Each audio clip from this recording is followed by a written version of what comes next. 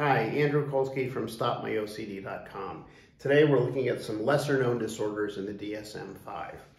Let's talk about body-focused repetitive behavior disorder. Well, what does that mean?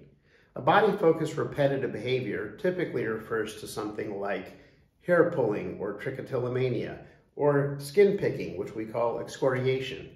Well, there's other things like lip biting, cheek chewing, nail biting. Those types of things are body-focused repetitive behaviors, but the symptoms cause clinically significant distress or impairment in social, occupational, or other important areas of functioning and are not better explained by trichotillomania or excoriation.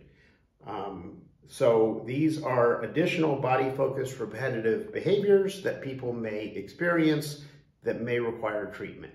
Feel free to stop by StopMyOCD.com and learn more.